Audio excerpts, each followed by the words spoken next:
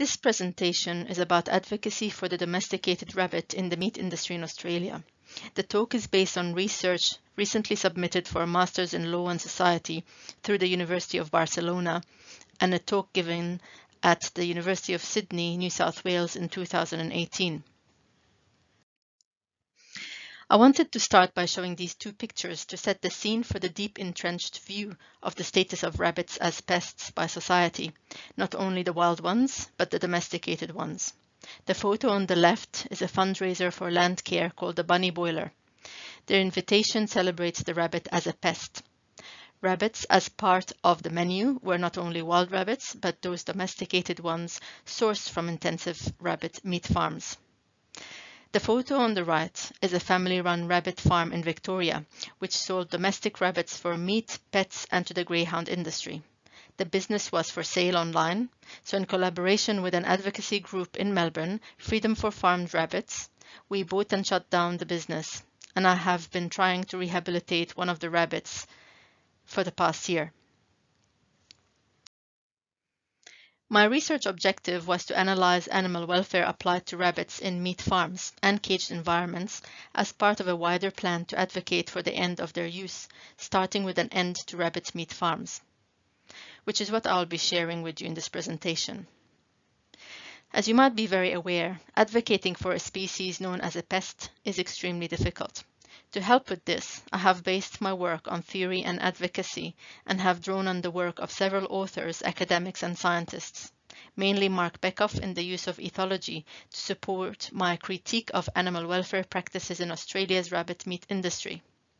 I have drawn on political scientist Robert Garner in what he calls an incremental approach to animal welfare reform to question what is considered morally necessary. My own overall objective is to convince people that the industry of rabbit meat is incompatible with ethological-based animal well-being, and this has brought me to Henry Spira, who complements Garner's political incremental theory, but in practical advocacy.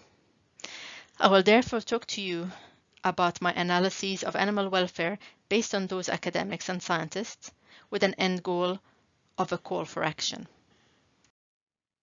I'd like to quickly introduce Henry Spira to those of you who are not familiar with his work. Spira's activism started in the labor and civil rights movement. He was a civil rights advocate in the US, but after he read Peter Singer's Animal Liberation and started to attend Singer's lectures, he turned his attention to the animal rights movement from 1976. Spira focused mainly on institutionalized animal cruelty to highlight what was unnecessary cruelty and methods of exploitation. He is mainly known for his successful campaigns such as pressurizing Revlon and then the rest of the cosmetics industry to phase out its use of the Draize test, and other campaigns for farmed animals such as ending face branding of cattle. Spira had some major successful campaigns and documented a roadmap for what he thought would lead to successful advocacy on behalf of animals.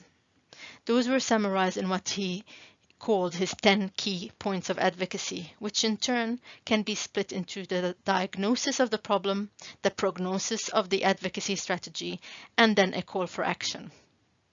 One of his key points is to focus on a clearly achievable goal, which in my case is advocating against the rabbit meat farms, and use that as a stepping stone for larger campaigns.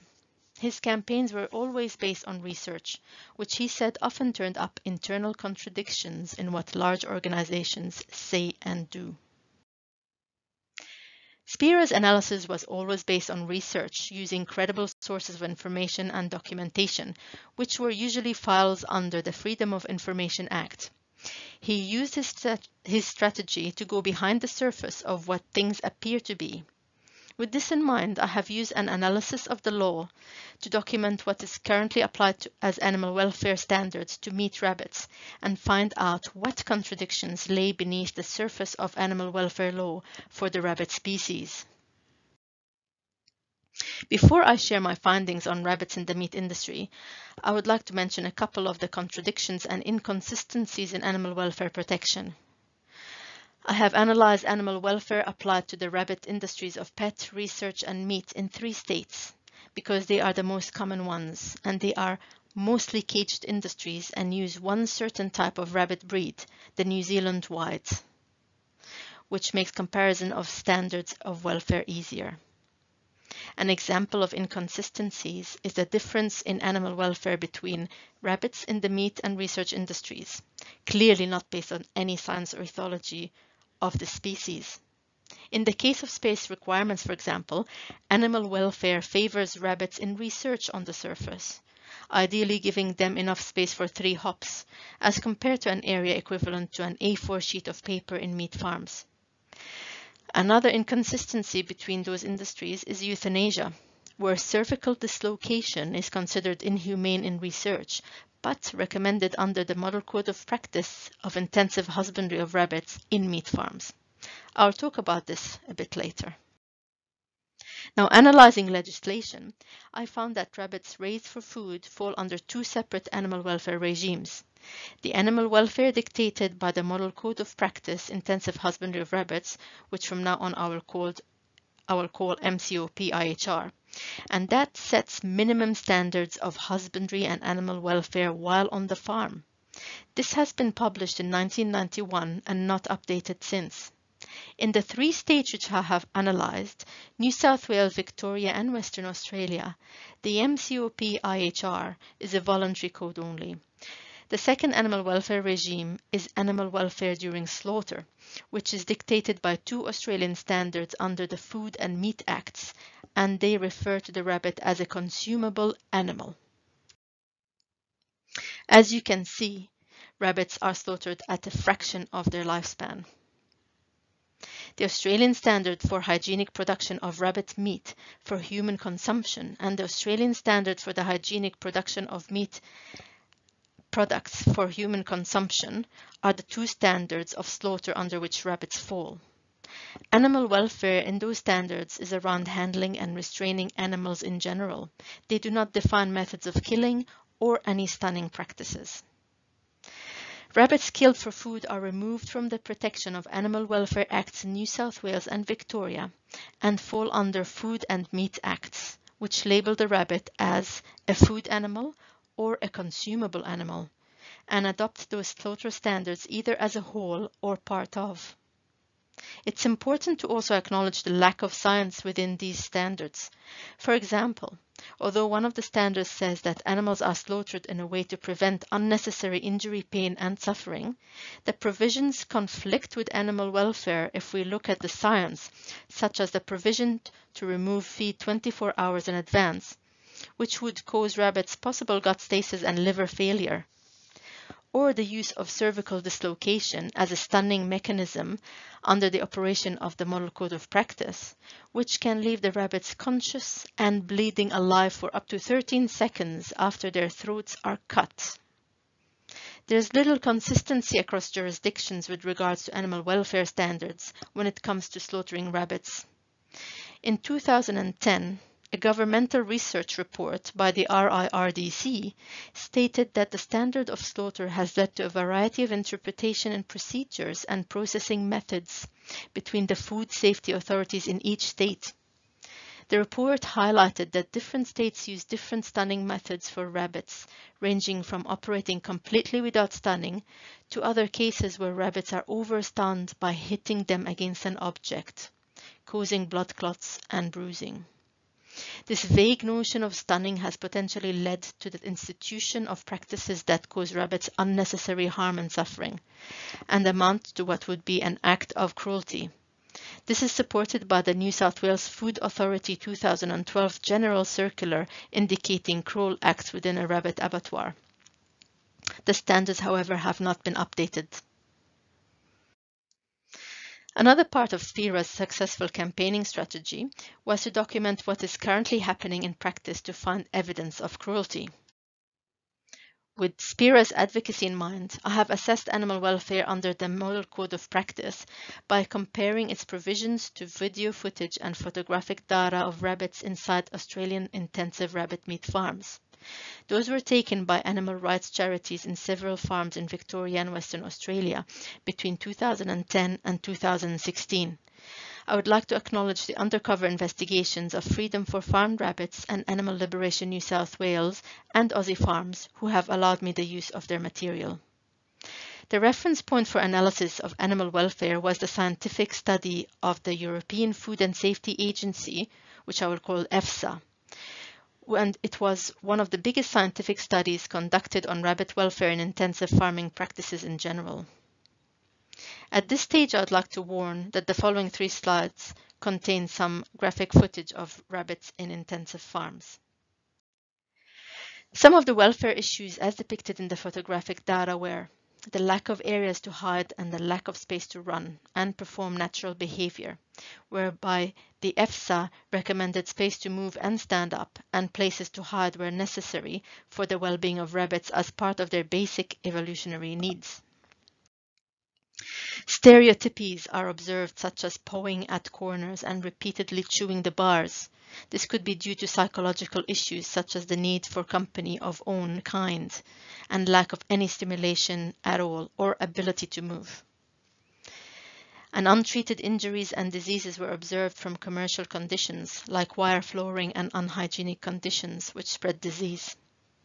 While people from industry might argue that those farms are from a few bad eggs, which make everyone look bad, I think the data and analyses gathered, if it does not reflect all practices in industry, at least I can say it reflects very significant problems. Most of those issues we see are legal under the Model Code of Practice of Intensive Husbandry of Rabbits. It is not only the Model Code of Practice that does not provide adequate animal welfare standards, but also the concept of the 5 freedoms, if investigated as it applies to rabbits in the intensive meat industry. It is shown to be unachievable. This has been the other part of my investigation. I have compared the 5 freedoms to current animal welfare practices and the analyses of footage. As a reference point, I have used a brief of requirements, which is an ethological study of the well-being of domesticated rabbits. Some of the main issues breaching the freedoms are: the first freedom is inadequately met, which is the freedom from hunger and thirst by readily accessible fresh water and a diet to maintain full health and vigor. For example, the inappropriate quality and quantity of feed to maintain full vigor and the inability to reach food or water. The second freedom is inadequately met. This is the freedom from discomfort by providing an appropriate environment, including shelter and a comfortable resting area. For example, the restriction of the ability to move, hide, and thermoregulate. The third freedom is inadequately met. This is the freedom from pain, injury, and disease, but the prevention through rapid diagnosis and treatment. For example, rabbits within confined and unhygienic cage systems are prone to a range of viral, bacterial, and parasitic diseases. The fourth freedom is inadequately met. This is the freedom to express normal behavior by providing sufficient space, proper facilities, and company of their own kind. For example, the restriction in movement and social behavior lead to a complete lack of enrichment, resulting in frustration, stress, and psychological health problems. The fifth freedom is inadequately met. This is the freedom from fear and distress by ensuring conditions and treatment which avoid mental suffering. For example, the isolation of breeding does and bucks and the breaking of bonds are causes of stress in rabbits. Part of SPIRA's prognostic framework is to set achievable goals one at a time. My goal at this stage is to make the public aware of what rabbits go through on meat farms. This is in line with Garner's incremental approach and his theory of challenging the notion of what should be considered unnecessary suffering to drive public opinion for a reform towards the outlawing of rabbit meat farms. The main 2 problems are that rabbits are ingrained as a pest species in society, and there is very little known about rabbits in meat farms and their applied welfare and slaughter. My research in analyzing animal welfare legislation and publications will hopefully be a source of information in this area. SPIRA argues to take into account changing public attitudes to animals by greater knowledge of the way animals can suffer. With that, I propose campaigns based on revealing current standards of welfare in comparison to rabbit ethology and behavior, and how welfare standards do not take into account actual well-being of the rabbits. According to SPIRA, campaigns should be selected on the basis of vulnerabilities to public opinion. Based on this point, I propose campaigns to show the similarity between companion animals, companion rabbits, and rabbits used for food. With this, I have put out a call to the international rabbit community and have developed a short movie showing ex-meat rabbits in family situations and as companions and their transition from meat farms. I've also developed a report on rabbits in meat farms and their ethology and physical and psychological suffering to be used when talking to restaurant owners and consumers as a stepping stone to a bigger campaign based on standards of protection of animal welfare. Ethology is one of the most important weapons we have to understand and advocate for rabbits. It can become a turning point in society's views. Two very large studies on the behavior of rabbits and their welfare, the EFSA and the Brief of Requirements, on which I have based my analyses, conclude that there are no genetic differences that cause farmed rabbits to have different needs from lab rabbits or meat rabbits or pet rabbits. This is contrary to how animal welfare protection works.